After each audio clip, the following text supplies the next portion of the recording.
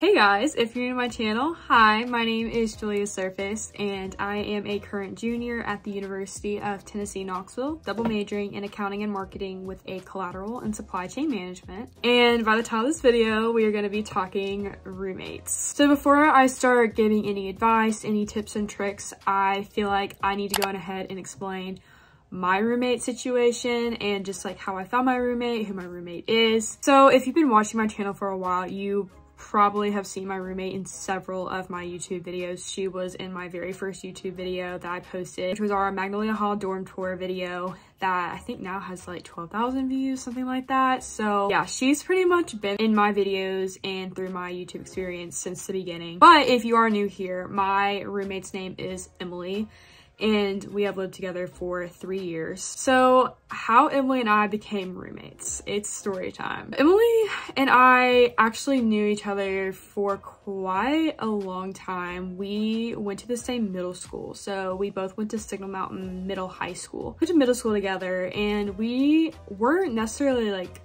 friends, but we were never like not friendly to each other. Does that make any sense? We liked each other, we just never really hung out with each other. We didn't really have similar friends. We just didn't really run the same circles. In high school, I saw her a couple times. I didn't really like hang out with her a lot either in high school because I actually transferred high schools. I went to Baylor School and she stayed at Signal Mountain Middle High School. But I definitely saw her around. My boyfriend went to Signal Mountain Middle High School, so I saw her at events, and one of my best friends was really good friends with her in high school. I found out that Emily wanted to go to UT. She, I think, decided to go in like September or October, so she knew she wanted to go very early on, and that was before COVID, so UT was pretty much doing admissions. Like as soon as you apply, they would let you know in like 2 to 3 weeks if you got in.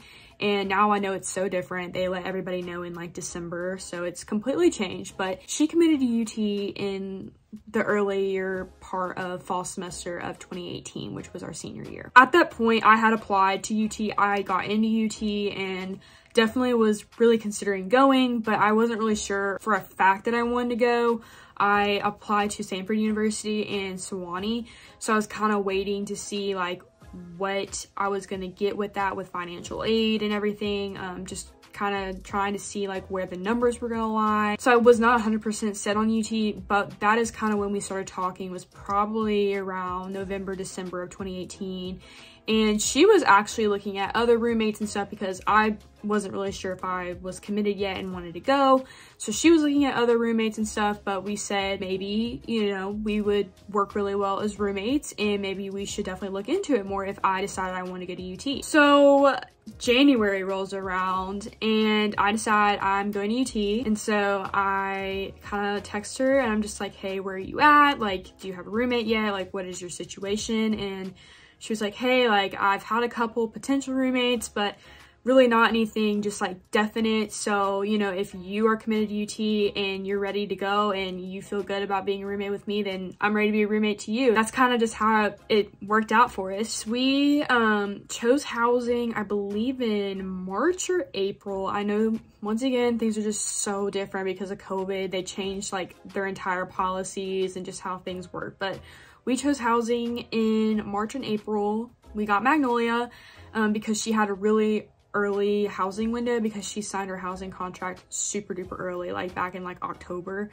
So we got to like have one of the first picks and it was incredible and great, and we lived in Magnolia and we lived there for 2 years, and currently right now we're in an apartment and it's been great. I've loved my experience with my roommate, and I definitely know that my roommate experience is definitely not typical. It's very unusual. Most people do not live with the same person for 3 years. It's definitely a long time. So I know that I have been very privileged to have such a good experience. But I also want to say that yes, it is a little bit more uncommon, but you can definitely have a roommate experience like I've had, and it just works out perfectly and great. And I truly do hope that that's how it ends up for all of you. That being said, so some of the tips and advice I'm gonna give y'all today is not from personal experience. I did not find my roommate online.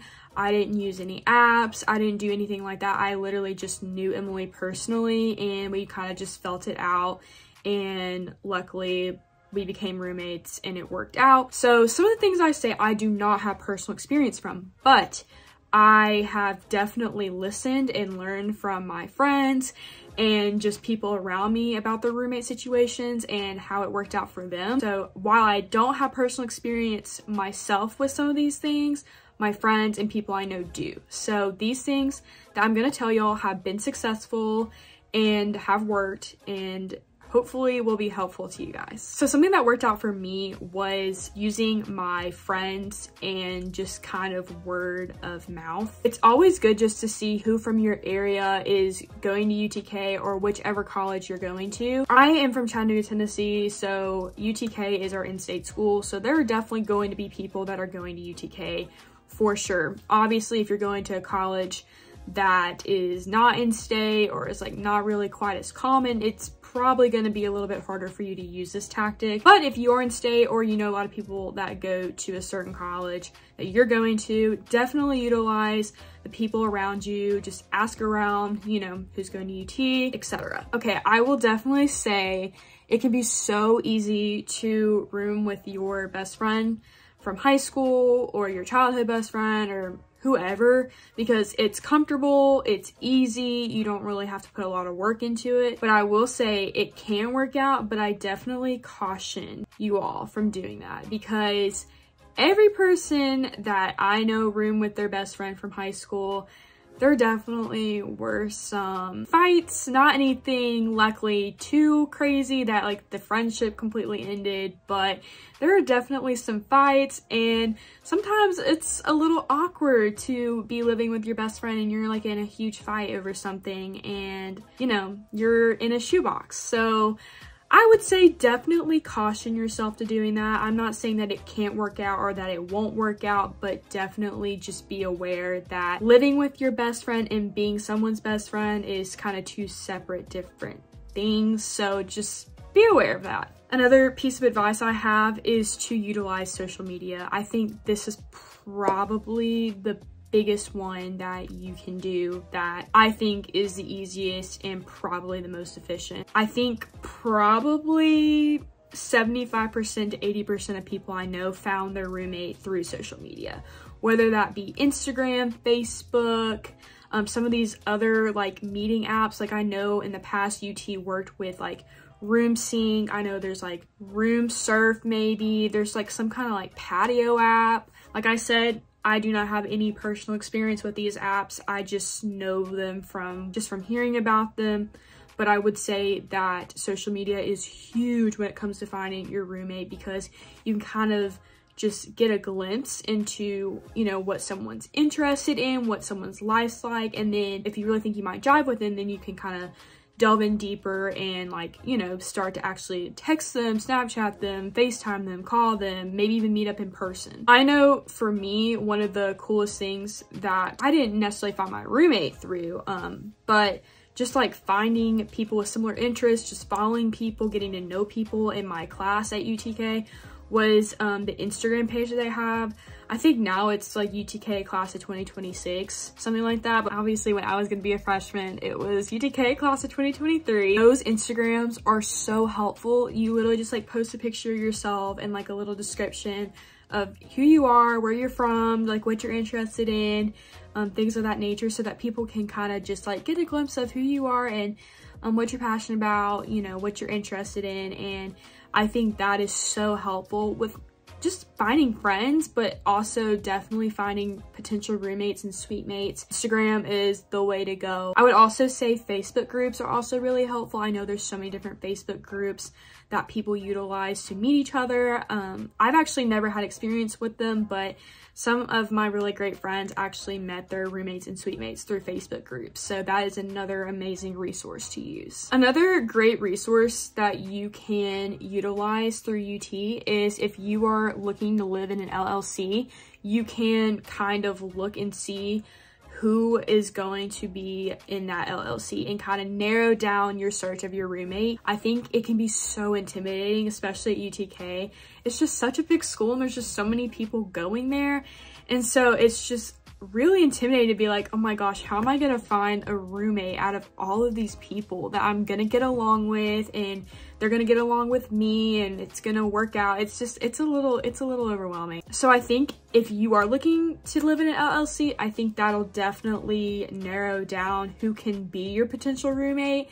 And obviously, if you're an LLC, you have some kind of similar interests, which is always great. I know LLCs at UTK can range from honors programs to majors to just things that you're passionate about. So that's always just a really great place to start at if you just are not sure what you're doing roommate wise, but you are living in a living and learning community. Okay, so say you have been talking to some people, you've got some potential prospects.